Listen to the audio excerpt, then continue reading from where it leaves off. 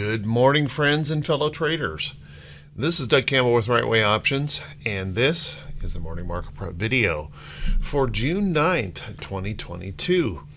Well, yesterday, just another day of gap, reverse, and then chop. And we continue to stay range bound in this market in a very frustrating, wide-ranging chop that is actually very, very dangerous for a lot of traders.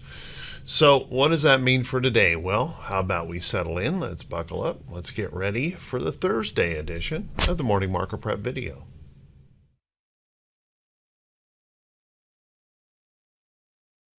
Good morning, everyone. Thank you so much for being here. I do truly appreciate it. Let's take a look at some of these charts and see if we can get some information about how we might want to approach the market for today. Well, doggone it, we just continue to remain locked in this choppy zone, about a 700-point move between the top and the bottom. Every day is a gap, every day is a reversal after the gap, and then we just chop and chop and chop around on extremely low volume. And really what's going on here is we're waiting to try and figure out what's going to happen with the CPI. Now today we have some data that could potentially get us moving depending on how that data comes out, but we'll look at that in just a second. So we continue to stay range bound here, and unfortunately it doesn't look like, at least at this point, that is going to change. So we're bounded between some price resistance above and support levels below, and we're struggling to try and decide which way we want to go from here. So keep a close eye on this. If the bulls can find some inspiration, of course, if we were to pop that upside move, then we might be able to run up, test our 50-day moving average. If those bears gain control and we start breaking down, that's where a little bit of pressure could maybe come into the market. And you know, with our CPI tomorrow, who knows where we're going to go here. Taking a look at our technicals, we continue to see that 50-day moving average decline.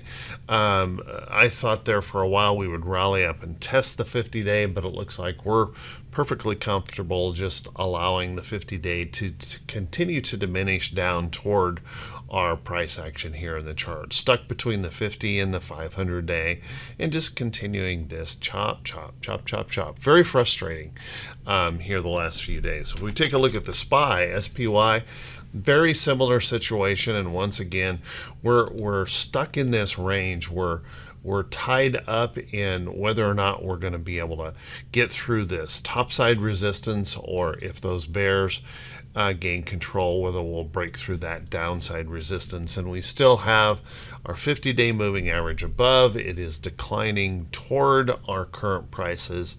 Certainly not a situation where most of us feel very comfortable just chopping in a wide-ranging whipsaw ugly market condition.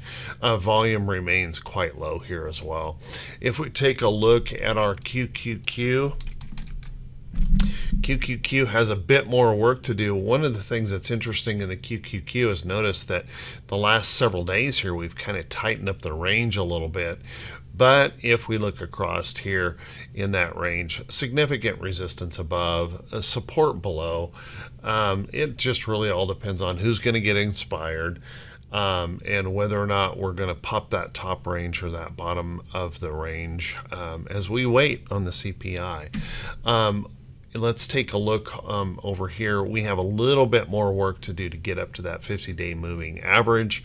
QQQ is already well below its 500, so we've got some work here to do before we can really shout an all clear here on the NASDAQ. If we take a look at the Russell IWM has remained remarkably strong, but yesterday we did a little bit of a pullback, but it wasn't a terrible day, kind of an inside day there. We've got some price support in the chart right in here as we continue to try and press through to really significant resistance level in the chart, along with its 50-day moving average up here, kind of capping that move, at least at the moment. But if this can consolidate and rest, maybe pull back into that trend, then there still is that possibility we could move higher here on IWM. So watch that closely. Let's take a look at our VIX. Now, our VIX has been another one of those areas where just kind of nonsensical, honestly. As you can see, we barely moved here in the VIX yesterday, kind of hovering right around 24 handles here in the chart and that support level as we sold off. Very bizarre. We sold off yesterday. We were down 300 points, over 300 points at one point, and then surged back right at the end of the day, keeping us in this range. The VIX is just like ho-hum. We don't know what's going on. We don't care. Just kind of stuck there. But the good news is we're kind of slipping beyond that uptrend in here. So who knows? I think it's a flip of a coin as to what happens here when the CPI number comes out. Your guess is as good as anyone else. Let's take a look at our T2122. Our T2122, this is unfortunate that even though we did pull back yesterday, we really haven't changed much here in our T2122. And with the gap up we're looking at this morning, we'll probably be pushing ourselves right back up here toward that bearish reversal zone. And that just means that we have, if the bulls can find some inspiration, we do have a little bit of an upside target up here that we can move up into. If the bears find inspiration, well, then we know we still have a big open hole here to the downside where we can move to the downside. So if those bears find some reason, just be prepared. The selling could be intense if we start breaking support levels, so watch that close. If we take a look at our T2107 just kind of, punted the ball yesterday, pulled back a little bit. We didn't break support levels. We didn't break resistance levels. We didn't come up out of our downtrend. About 28% of the stocks holding above the 200-day. T2108, kind of the same thing. Again, just a punt. Not breaking the downtrend, not breaking upside resistance, not breaking downside support. So just kind of wandering in here. 45.25% of the stocks holding above their 40-day moving average. We're looking for direction, and certainly our T2101 is not helping us out here at all, and that's just simply because volume is so weak. Momentum is extremely anemic here in the market, and we're waiting for that clue, that inspiration, perhaps on the CPI. Now, we do have something that could move us a little bit today, and that would be our jobless claims. We have jobless claims numbers this morning. We'll want to be paying attention to that. Right now, the consensus is expecting that to tick higher. I've been thinking that there is a chance. We've been hearing about companies laying off. Not a lot of companies reporting layoffs, but companies like Tesla and things like that starting to see some layoffs. We might start seeing that creep up. So keep an eye on that. If that were to come in stronger than expected, that definitely could give us a move in the market today. And then we've got a natural gas report, which not going to move us around, I doubt. And then we've got some bond auctions. Probably the most notable is right here, that 30-day bond auction.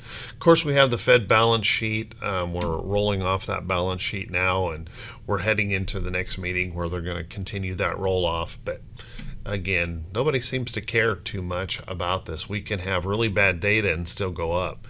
So everything is going to be focused on this number right here tomorrow morning, the CPI, just to hurry up and wait here for the CPI number to come out and whether or not we're actually going to see inflation peak. When I look at oil and gas prices, I don't see that potential, and food prices as well. Probably says that number goes higher. Then consumer sentiment is one of my favorite numbers. The market is going to act the way the consumers feel.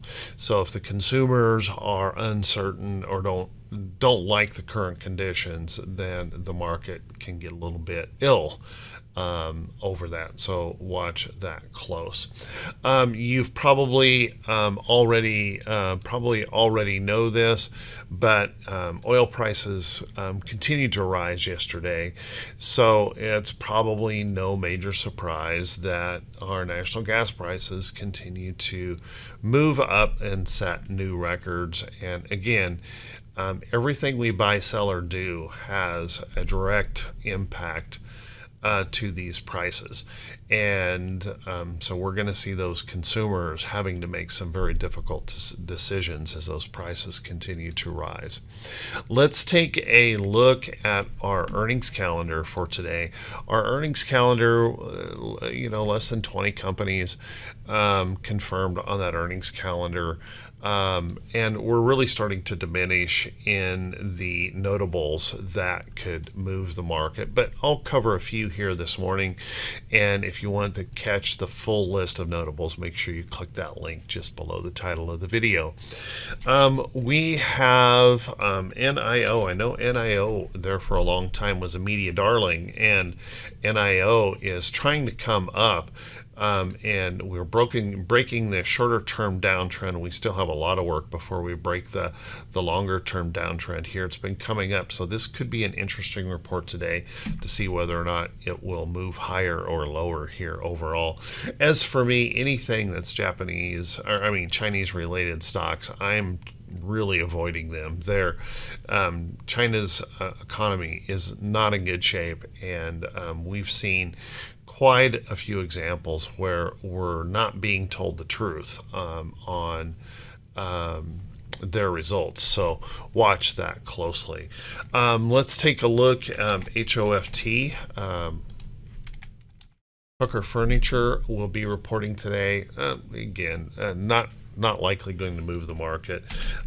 Lake is also reporting today. Again, not likely to move the market. And the last I'm going to talk about this morning, Signet Jewelers will be reporting. Looks like it's trying to gap a little bit higher, but clearly still in a downtrend, and continuing to just work this down channel in Signet Jewelers. So we've got some work here on a lot of these charts that are reporting today, and that's going to continue to be the case as we wind down earnings season.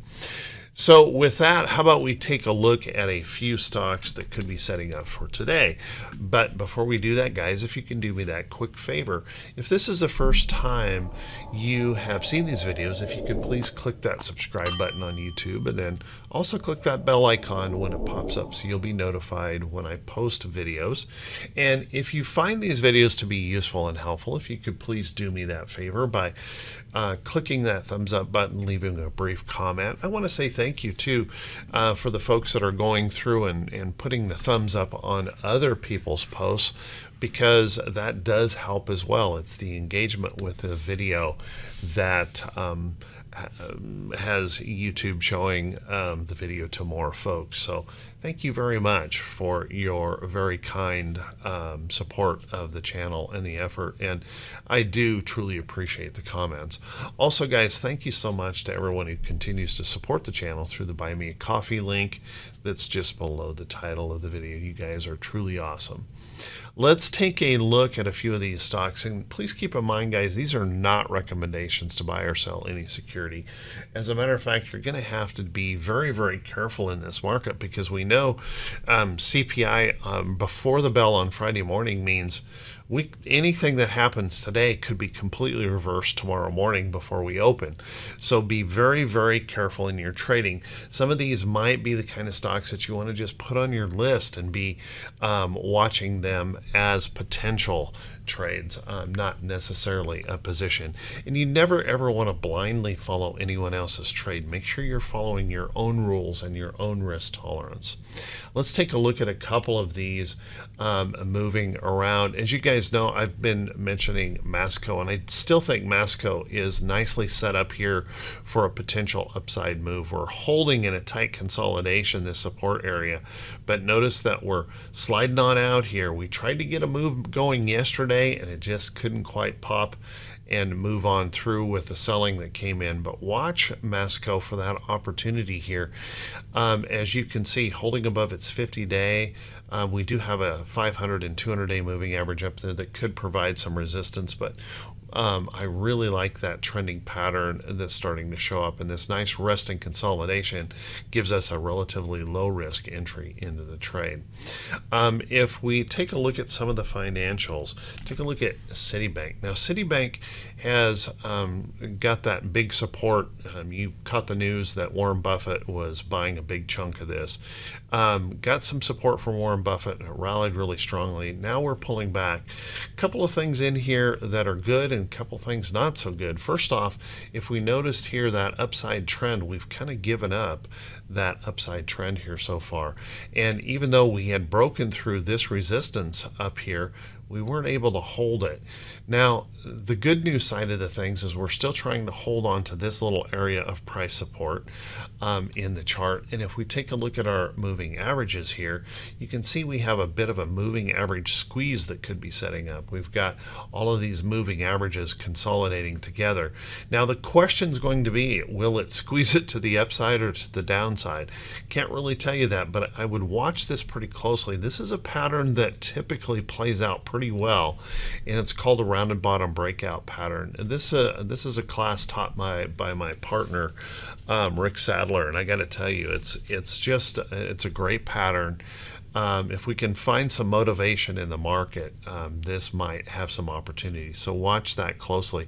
And there are several others that are starting to show that in the financial sector. We've got like Goldman Sachs trying to hold in a consolidating area here, this resting pullback. Again, pluses and minuses on these trades. We still have big downtrends that we're trying to defeat, but we're trying to make those higher lows in some of these stocks. So watch some of those financials. They may have some opportunity. Let's take a look at some of the metals in here. GLD has been interesting. I've been kind of keeping a close eye on gold and silver in this market. And you'll notice here in this price action, we're holding on here right around that 500 and 200-day moving average. And we've got this nice little platform forming in here. So far, we haven't been able to get much going with this. We range around here, but that's been kind of the move of the market, is just ranging around. I think it does bear some attention here if we start to see bond yields pull back. They've been moving up pretty strongly. If they start to pull back and we see a weakening of the US dollar, as a result, we might start to see gold start to move up. So keep a close eye on that. And you might want to put silver in that list as well to just keep an eye on it. Now, again, these are not bullish patterns, to say these are just getting ready to rip to the upside. They still have that potential that they could still fail here. So it's something you want to put on your list and maybe keep a close eye on. Other metals that you might want to keep a close eye on. Take a look at FCX now. FCX has had a pretty nice rally here recently. I think it's due a little bit of a rest, maybe even a pullback. And if we take a look, there's a little bit of an area right in here. You can see a little bit of a support area that might come into play. So watch for a little resting pullback in here. Let's see if we can set up that higher low in here, maybe get a little copper going to the upside as well. You'll notice that we're challenged by that 50-day moving average right now. So if we can rest and hold and drag that 50-day moving average out here, that's where we have that opportunity to maybe pop on through to the upside. So keep a close eye on that. As you guys know, I've been keeping a fairly close eye and talked about this several times. FedEx continues to just kind of drift along here like the rest of the market. Now, certainly we have the concerns and worries. We've got this downtrend in the chart, but if we can hold some support in here, get that higher low working in this chart, then we do have that opportunity. We might be able to turn that corner and move back to the upside. I've also been mentioning AMD here quite a lot, and AMD I think does have that potential, albeit we're still trying to struggle against that downtrend. We're trying to hold some price support in here, and we're trying to hold an upside trend. So if that were to rest, continue that rest in here, look for that opportunity that we might find that inspiration in there to the upside. So just keep a close eye on it. Now remember, with that CPI number coming out on Friday, guys, anything is possible. If the CPI were to come in and show us a really strong inflationary number, that certainly could be bearish for the market, and we could move sharply lower. But then again, the way the market has been acting, when we get a bad number here in the last week or so, we just don't care. We just want to rally. So it's possible that we could even get that push up on a bad number. If that number were to come in better than expected, then I would expect the bulls to really take advantage of that and really spring into action. So once again, that CPI, we're just in the big wait and see. The other thing that could move us around a little bit here today is Europe is waiting on a decision from their central bank today. So keep a close eye on that. That certainly can have market ramifications for us. So with that, everyone, hey, probably going to be another choppy, boring, whipsawing, odd price action day on low volume. But you know, that sometimes happens in the market, and sometimes it's better to just stand aside than throw money at risk when we continue to gyrate around in a range like this. So be careful, everyone. I want to wish you all a fantastic day, and I'll see you right back here bright and early Friday morning, and perhaps that CPI can give us a market direction. Y'all take care. Have a great one. See you in the morning.